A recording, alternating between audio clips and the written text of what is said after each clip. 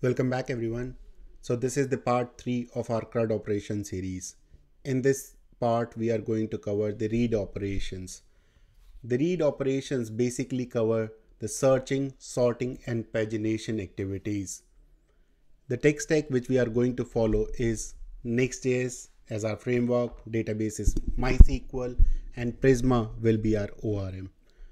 The knowledge which you are gathering throughout these CRUD operation series can be implemented to the React framework or to the any other database like SQLite, MongoDB.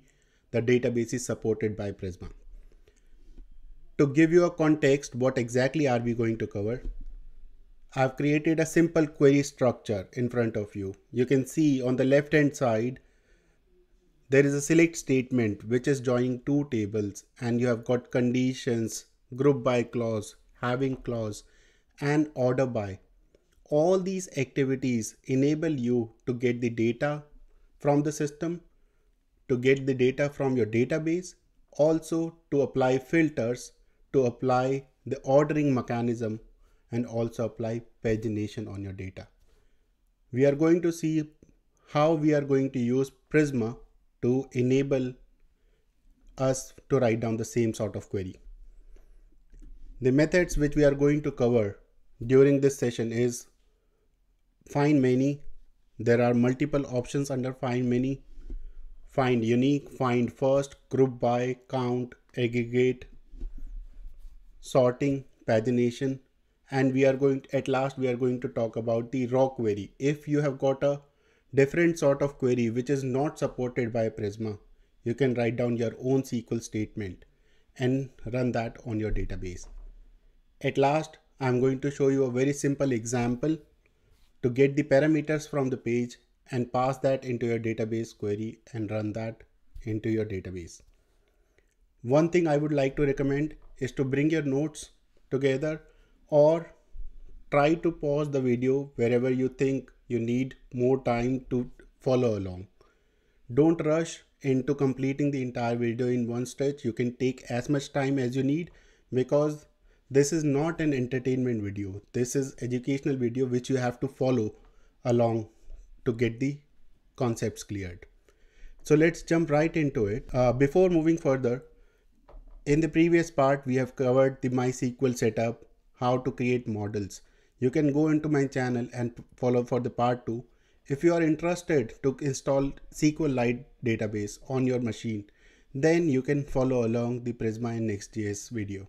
If you're liking the videos which we are building, do give our videos a like, share your thoughts in the comment section, share it with your friends, and do subscribe to our channel. It's absolutely free.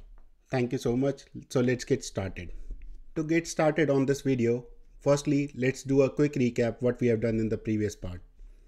If you open the .env file, you can see we have enabled our MySQL database, which I'm running on my local host. If I go to Prisma, schema.prisma file, you can see 3 models are created: user model, to-do model, and tags model. There is a relationship between user and to-do's model, that is one-to-many. Between to-do and tags, there is a many-to-many relationship. I'll go into my terminal and show you the data as well, what exactly is in these models. To do that, we have to run command npx Prisma Studio. This should bring up my Prisma Studio with all the database models. So you can see the user model is there. We have got 3 records, John, Mike, Mark. I'll go into my to-dos model. You have got 3 models, each aligned to one of the users. And then at last we have got our tags model. And each of the tag is aligned to one of the to-dos. So that was the activity which we have done in the previous video. In this video, we are going to use the data which we have prepared in the previous video for our interaction using the code. So the very first thing which we are going to do is we are going to install the Prisma client. Let me stop this Prisma Studio and then we are going to install the Prisma client. To install this, we have to type the command npm install add prisma/client.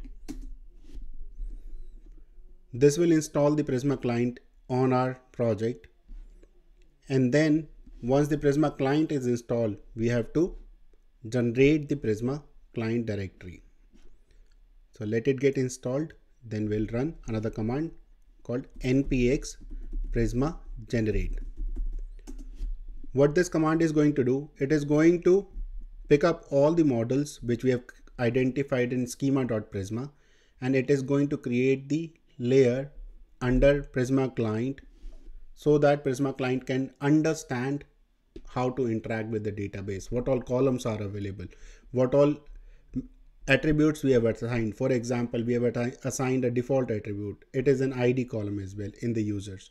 So all these activities will be carried out with the Prisma client. After installing the Prisma client on our project, we have to create the utilities to enable this Prisma client on our project. So to do that, I'm going to create a folder called utils.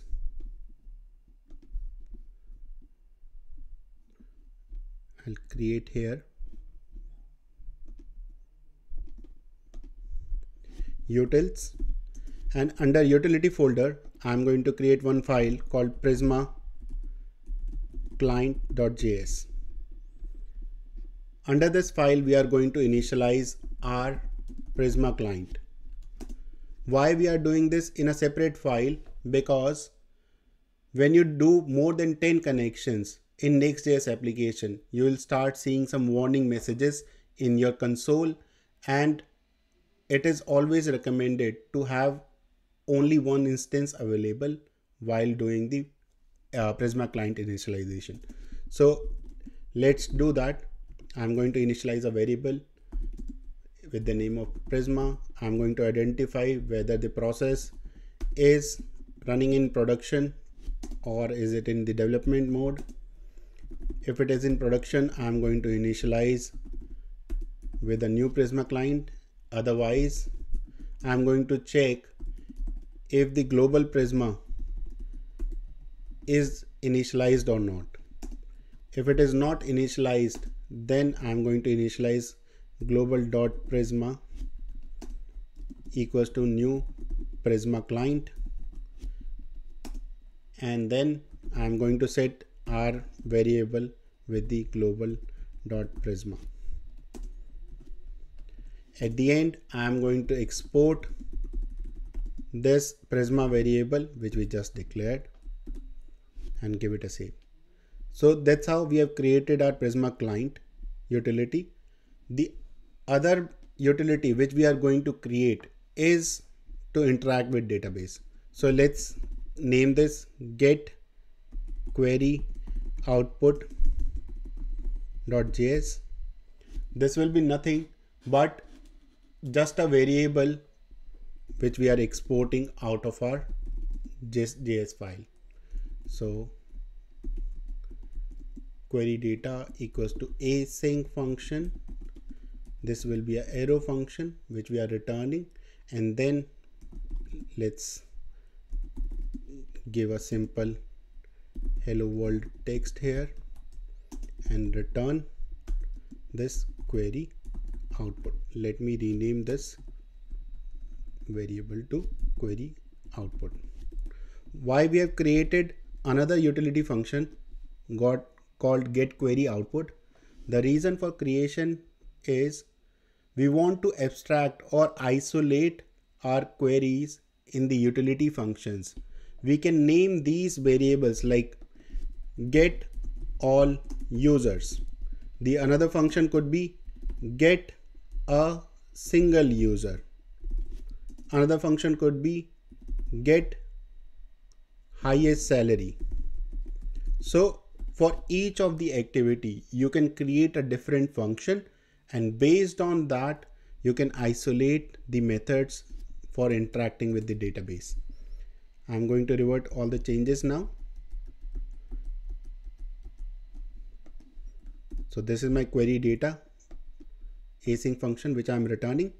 And then to use this query data utility function, what we have to do, we have to go into the app router, and I'm going to create one folder location query output. This is just a route where I'm going to create page.js and I'm going to create a functional component for this page. On this page, I'm going to call this method query output equals to await, and the method name was query data. You can see on the top query data method got imported from utility get query output. Since this is a asynchronous function, what we have to do, we have to mark it as async, and this is a function. Now the data of the query data will be stored in query output variable. We can do console.log, and since the data will be coming as JSON, we have to stringify the data output. So that's what we are doing, and I'm going to just beautify this by passing two parameters, null and true. So we are done with our basic setup, and we can jump into the methods to interact with the database. But before doing that, let us run this application and see how it is behaving. To do that, I'm going to say npm run dev. It is going to run my Nextjs application on the localhost 3000 URL. Let's go to this. The route which we created is query output.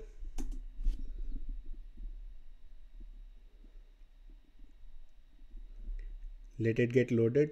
For the first time it takes some time, so bear with me. Yes, the page is loaded now, and if you look at the console says hello world. That means the utility function which you just created is returning the appropriate values. So the very first method which we are going to talk about is findMany. The findMany method in Prisma allows you to get all the records from a model from the database. Let's see how we can run this findMany method. I'm going to delete everything from my utility function, and what I'm going to do, I'm going to create a try catch block.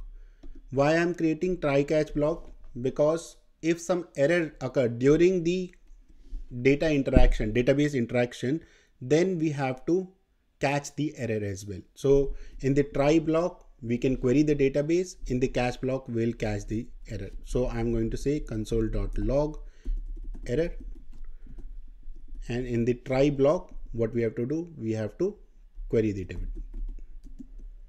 So this will be query output equals to await. And then what we have to do, we have to use the Prisma client which we just created during the beginning of video. So we have to import Prisma from the Prisma client and then use this Prisma.users.findMany method. Return the query output, and the moment you click save, if I go back to the terminal,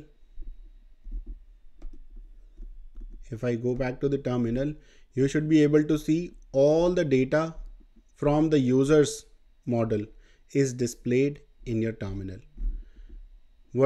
One thing which I'm going to do right now is I'm going to close this folder location, and I'm going to bring this terminal on the right hand side so that we can write queries on the left hand side, and on the right hand side we can see the results instantly. I'm going to bring my terminal on the right hand side,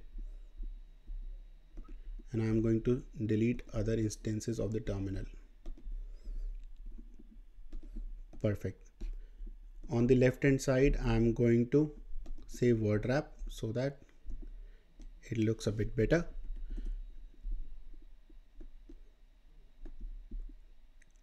All set. So on the left hand side, you can see the query. On the right hand side, you can see the output. So the very first method is findMany. It is used to get the data from the users model all the rows from the users model. The last thing which we are going to do in this query data method is we have to add a finally block. In this finally block, we have to say Prisma dot disconnect, because we don't want our database to be connected all the time with our application. I clicked save button again, and then you can see the results are populated. The database connection has been created, and at the end of the block, the database got disconnected from our application. So that's how you use findMany method. Now let's talk about the another feature under this findMany method. What if you want to select a specific column? To do that, we have to use the select keyword, and then we have to identify the list of columns you want to get the result of. So I want first name true, last name true. I'm going to clear the terminal and click save. You can see on the right hand side all the data is appearing, all three records are appearing, but only with first name and last name, nothing beyond that. So that's how you can select specific columns in your query. The second thing which you can do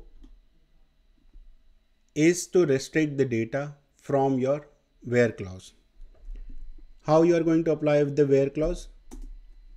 You can add a where condition in your findMany method. Simply say where and say first name equals to John. Clear the terminal and hit save. You can see the data where the first name is John is appearing on the right hand side. What if you want to have a specific keyword search? For example, you want to search, give me all the people name, those who are starting with M. So you can again go into the hierarchy and say first name starts with M. Clear the terminal, and if I hit save again, you can see all the users starting with M, Mike and Mark, are displayed on the right hand side. The next thing which we are going to talk about is the parent-child relationship. In this example, we are able to see only the user record, but there are childs like to do. There is another child called tags. How to view the childs of the parent? Let us see very quickly. So I'm going to delete this entire thing, and I'm going to use the include keyword. This include keywords allows us to identify specific columns, specific child models to be included in our query. So if I say to do, include to do, and say it is true, clear the terminal and save it. You can see on the right hand side all the user records are displayed, but this time we are able to see the to-dos as well. This is the second user, it has got one to do, and third user does not have any to do. What if you want to go one layer further? You want to see the tags under the to do. You can do that as well. So you have to go one layer further and say include tags true. Clear the terminal and save it. Oops, there is a problem. What we have to do, I think the schema name is tag. So give it a save, and you can see for the user number 1, the first name is John. It has got one to do, buy groceries. It has got 2 tags. This to do has got 2 tags, grocery and shopping. The another to do is move garden, and the tag is Sure. The second user, second to do, and the tag against that to do. Third user does not have any to do, so no tags are displayed against it. You can restrict again this entire include block with the where condition. For example, let's do the same thing where first name starts with J. If we write down the query like this, then it says give me all the user records including to do, including tags, but the username should start with J. Clear out the terminal and give it a save. You can see only one record, John Smith, is returned from the query output. The next thing which we are going to cover is conditional output. For example, let me remove this and say select first name true, last name true, and the first name should start with M. We'll get two records, Mike Jones and Mark Booker. What if we want to add more conditions to it? What we can do, we can simply say another condition in your where block, and we can say last name, sorry, it should be somewhere here on this level. So and it will be an array of objects. In this array of object, we can say first name starts with M,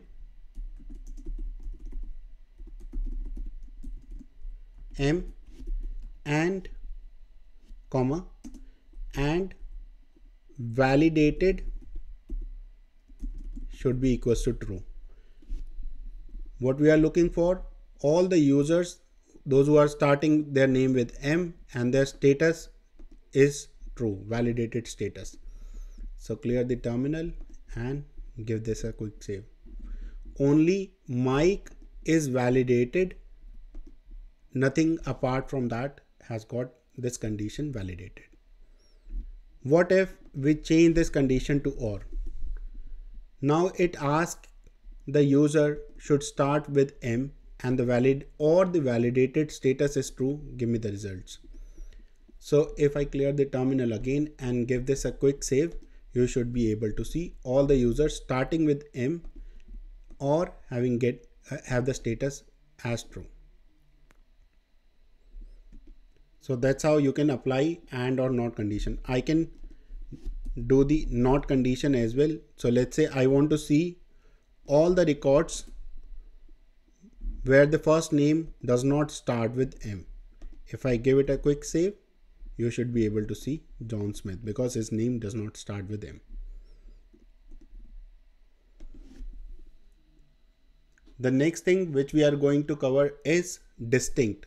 If you want to get the distinct values out of the system. So let me remove this entire thing and let's see, I want to see the distinct created date, created at. Okay, so I'm going to say this select created at as true, and I'm going to use one more keyword called distinct, and I have to pass the column name where I want the distinct value. Once I click on the save button, you can see 3 distinct values are appearing here where the users are created. Let's try to see some other value. Maybe I want to see the validated column, distinct values. Give it a save. We have got 2 distinct values in the validated column, true and false. So that's how you can use the distinct values in your query.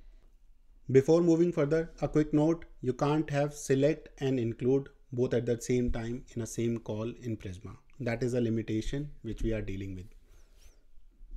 So the next method which we are going to talk about is findUnique.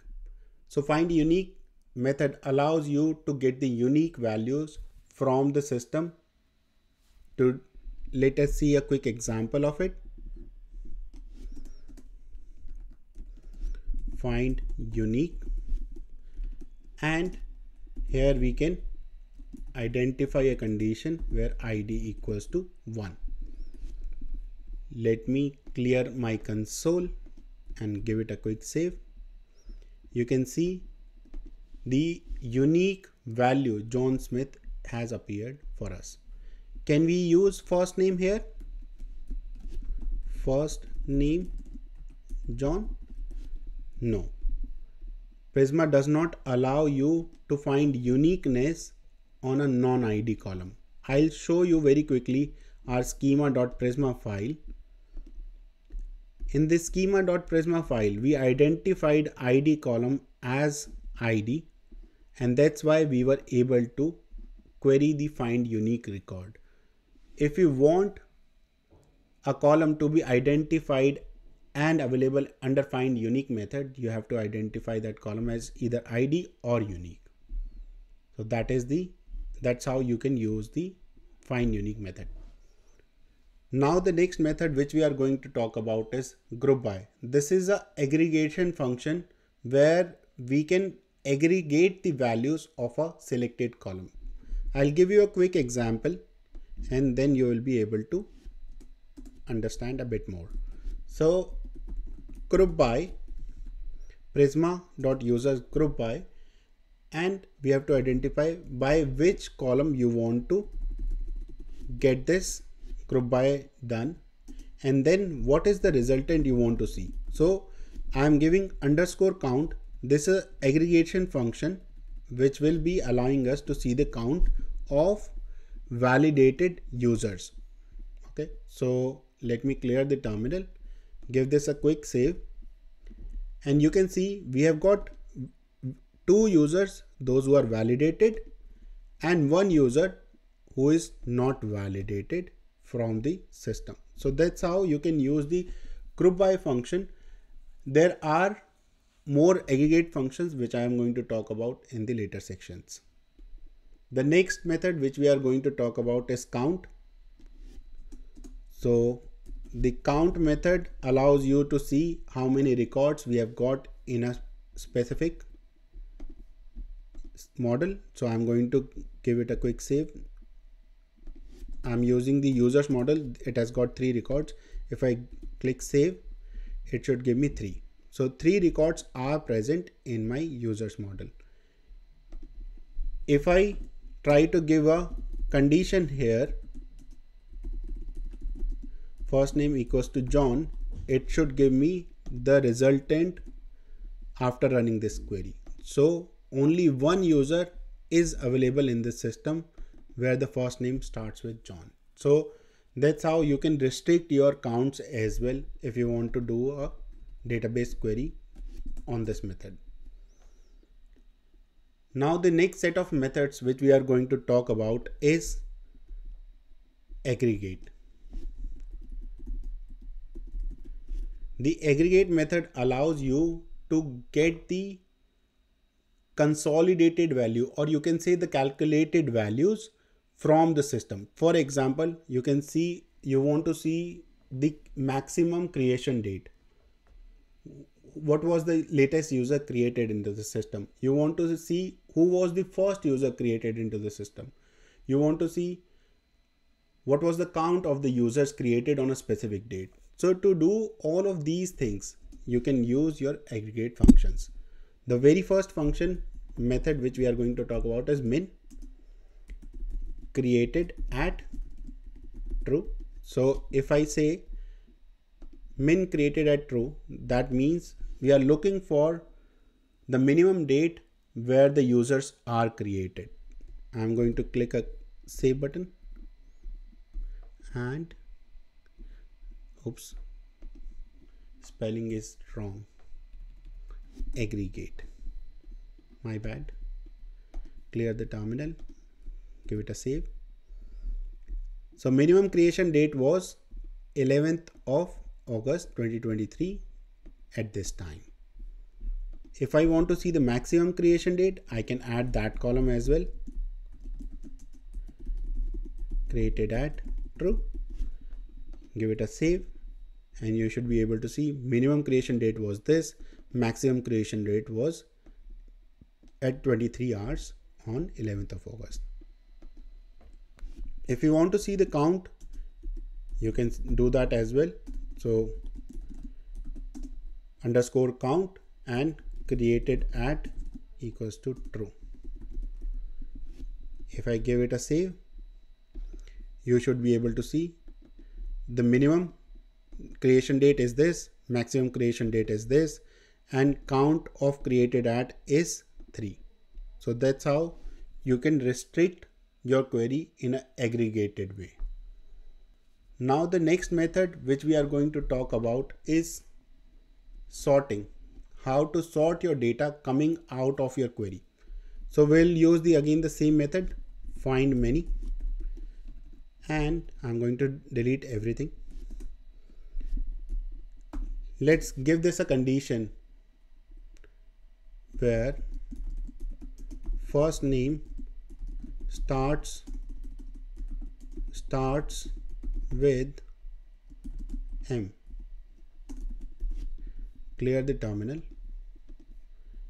and save this. So we have got 2 records. Now I want to order this data based on their last names.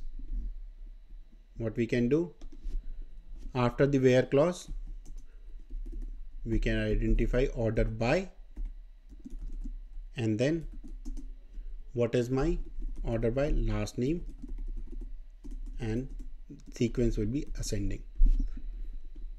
The last name Booker should come first and Jones should come second. So let me clear the terminal, give it a save. You should be able to see the ID 3 is coming on top and ID 2 is coming on the bottom because we have applied this order by clause. If we change it to descending, then it will flip back to the original order. ID number 2 is first and ID number 3 is second. If you want to have multiple orders, what you can do, you can create an array of object in the order by and then identify how you want to order them. So last name should be ascending and then maybe created at is descending. If you want to have a combination of order by, then you can use the array of objects. Give it a quick save. You should be able to see Mark Booker is coming first because as well as you have got the creation date. If 2 Mark Bookers were available in system, then those will be sorted based on the creation date in descending order. So that's how you can use your sorting mechanism. Now the next method which we are going to talk about is skip or take. The skip and take is used for the pagination functionality. Pagination is nothing but if you go to any blog website, you see 1, 2, 3, 4. When you click on the page number 4, it brings all the blog posts available on the page number 4.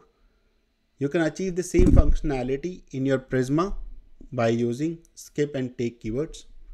So I'm going to remove everything from this findMany method and let's say how skip and take works. If I say skip 1 from our user model and give this a quick save, you can see it has skipped the first record altogether and it has displayed second and third record.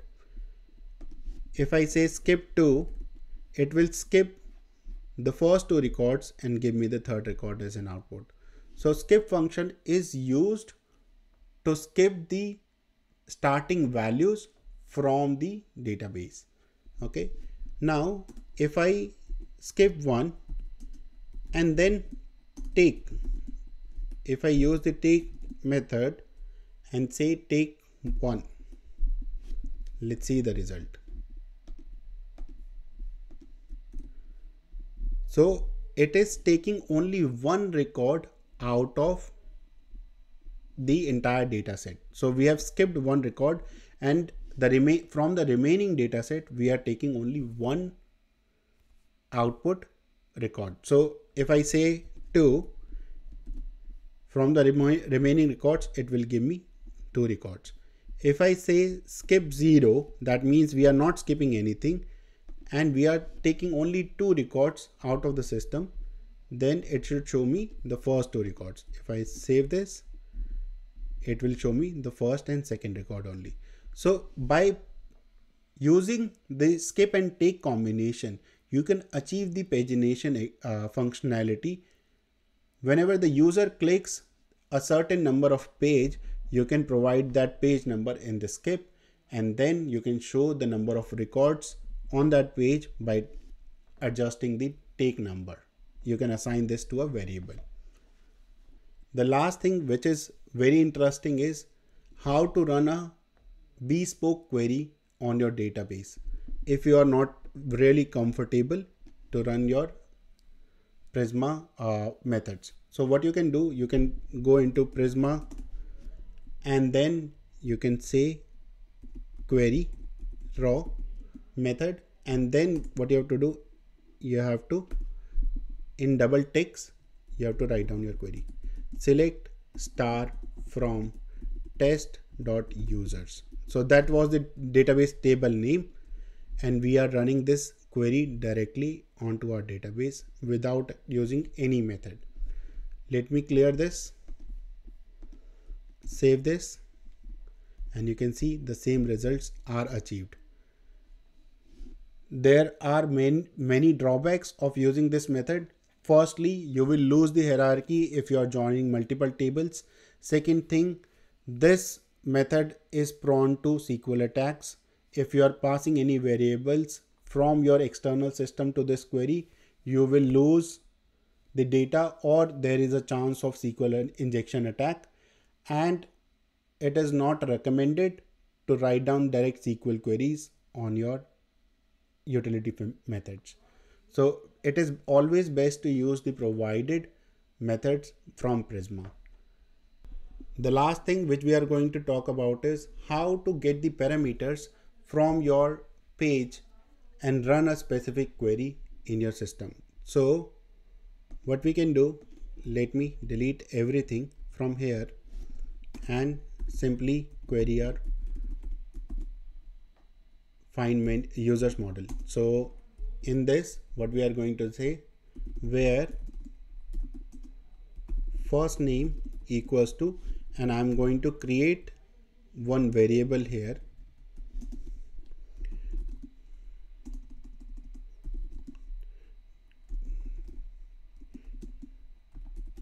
John, and I'm going to say query. So if I clear this terminal, and then you can see the query is working fine. Rather than hard coding or initializing it with the data, what we can do, we can assign this with searchParams.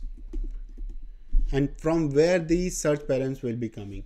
SearchParams will be coming from the page where we are calling this utility method. So let's add searchParams as a parameter, and whatever value we are getting as searchParams, we are going to assign this to our query, and then query will run under this method. Give it a save. You will get all the data because we don't have any search parameter value. Let's go to our page from where we are running this utility function. In this, what we can do, we can identify the search params provided by Nextjs and then use the search params into our method parameters. So search params dot query, if we use this, rather than showing you like this, let me console.log it first. So console.log searchParams,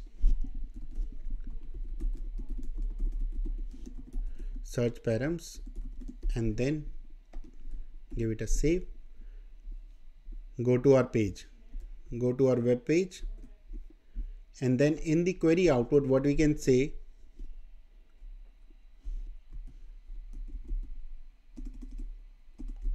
Q equals to ABCD. If we hit enter, if we go back to the console, you should be able to see this search param object. Okay, so it should be JSON.stringify search params in the brackets.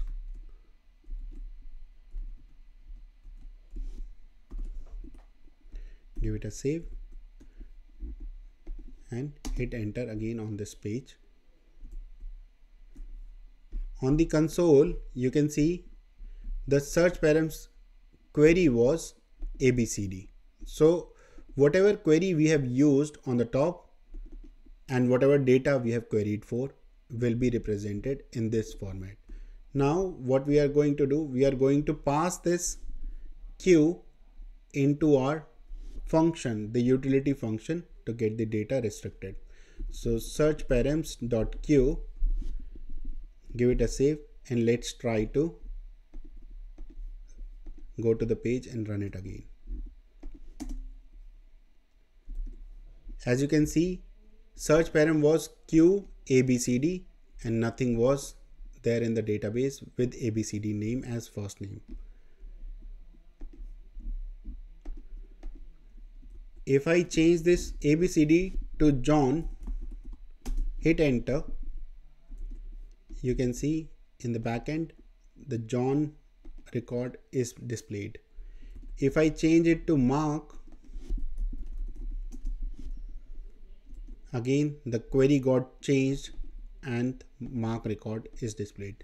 So that's how you can get parameters out of your pages, query your database, and interact with the output of that database record. Hope you are enjoying our content. Do give this video a thumbs up, subscribe to our channel. Thank you so much.